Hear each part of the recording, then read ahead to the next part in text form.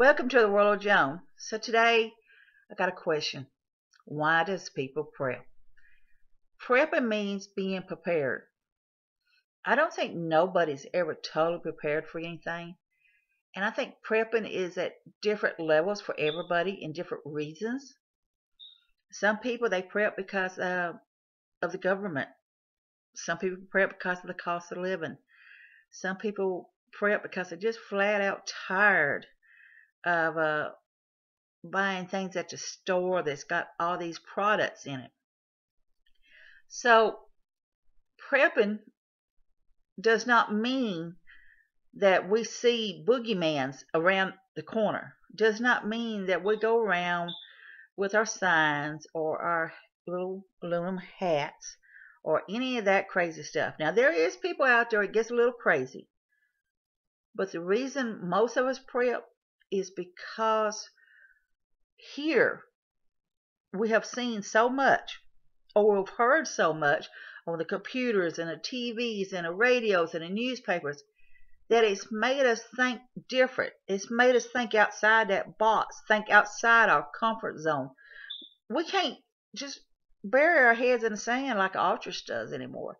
We worry about things. We get thinking about what about our children and our grandchildren? What about us? What would happen tomorrow if SHTF happens? Will I have enough food? Will I have enough for my medicines? Will I have enough to stay warm or to feed or clothes or whatever? Then we start thinking, well, what if these people come to my house and try to rob me? And you see this happening. People just breaking into the homes, and people are going to jail because they shot someone in their house or shot someone in the front yard, but that person was going to hurt them. So we begin to think outside that box, like, what are we going to do? Do we have enough water? Do we have enough food? A 3-day food supply for if a SHTF happens, whether it's natural or man-made, just like, when the waters went bad or any of the other stuff, when, floods happen, when mudslide happen, whatever, and you're trapped and you cannot get out, do you have a 3-day supply of food to last you for 3 days? The thing is, they say have 3 days of food to be prepared. So people who don't consider themselves as a prepper is actually a prepper because they was being prepared for 3 days of food. It does not matter what you do. A prepper is everywhere. Even though you may talk down about some of these preppers you see and that they're crazy and they're touching the head or their gains or whatever, the thing is, every day you prepare yourself to go out that door. Every day you prepare your meals. Every day you prepare to pay your bills. Every day you prepare for this and you prepare that. So you are a prepper. So that means everybody is a prepper. One way or the other, we are all preppers. Just some of us start looking at things outside of the box. We start thinking about what if. Food costs is going up more and more every day. Food stamps has been cut for people who can't afford to buy food. They give you $200 worth of food stamps a month to live on for one person. Now, what if, guess what? They don't even do that no more. It's $189 because they took $11 away from you. So you're looking at what? Maybe $50 a week if you're lucky. So what are you going to feed yourself with $50 a week on food? Let's see.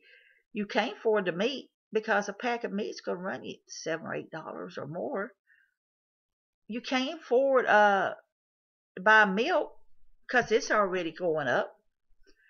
Used to, powdered milk and chicken and crackers was one of the 3 cheapest things there was. But then when people started cooking with powdered milk, and these people said, oh, wait a minute, we're going to go up on this milk. Even though it's costing us the same to process this milk as it did years ago,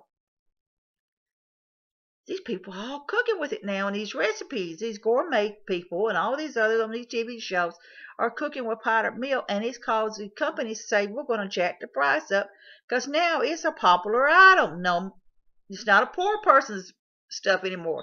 My mom Used to take a gallon of milk, put powdered milk in it, and 1 can of evaporated milk in it, and that's what we had for milk. If we got fresh milk, a gallon of fresh milk, that was a treat.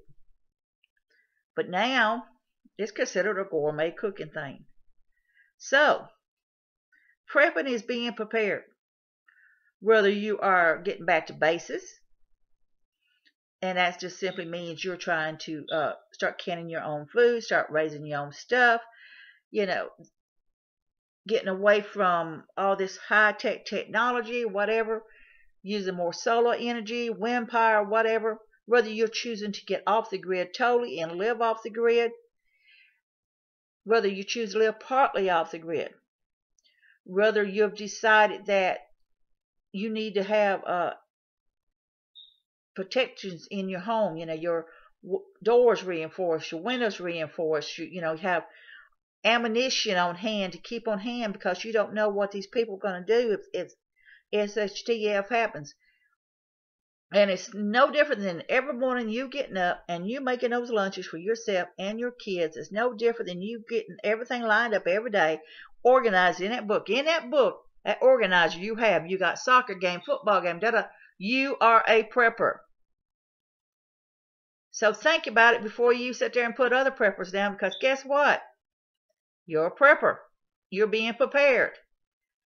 The only difference between your type of prepping and the prepping of these people that you think are crazy is the fact is that they're looking outside of the box. They're looking at making sure they got food to last them and shelter to do with and a place to go. They're looking outside of that box. That does not mean make them crazy. But I'm going to tell you what. These people that looks outside of the box, who has all these how-to-do books, who has, has all these how-to-do books, has everything else lined up, has backup water, backup this, and backup that, are the ones you're going to look to when things go bad. They're not going to be so crazy to you anymore. They're going to be not the ones you don't want to associate anymore. Those are the ones you're going to run to and say, take care of me, help me, because I don't know what to do. But you know what? There's a lot of them out there who won't help you because you've turned your backs on them so much. And these TV shows and things has made a lot of them look really bad. Now, I'm not saying some of them don't get way out there in left field or right field or whatever. What I'm saying is that a prepper is you. We're all preppers. So what is a prepper? You take a look at yourself in the mirror because you are a prepper. So next time you decide to criticize other people for prepping, for putting up their own food, for putting up extra lights or candles or whatever, or putting up extra toilet paper or extra anything, you best look back at it and you better look at yourself in the mirror, because before you start keep putting them down, you better look at yourself, because you are a prepper. Even though you're not thinking outside the box, but everyday life that you're doing, you're a prepper. We just think outside the box. We want to survive. We're tired of burying our head in the sand like the archers. We're tired of feeling like that we don't know one day next if we're going to be able to afford to have a place to sleep, or we're going to be able to afford our lights anymore, or we're going to have clean water to drink. We don't know what's going to happen one day to next. And if you watch TV, you hear about this stuff all the time, about contaminations and pollutants, and them talking about passing martial laws on this and changing that law and this and that law. It doesn't necessarily mean we're crazy. It just means we're thinking outside the box. So next time you, like I said, you look in that mirror and you rethink your thoughts, because you are a prepper. You just haven't started thinking outside the box yet. When you start thinking outside that box, it can mean a big difference in your life. It may mean a big difference in your family life too. So from the world of Joan, Be safe. Be happy. Bless you all.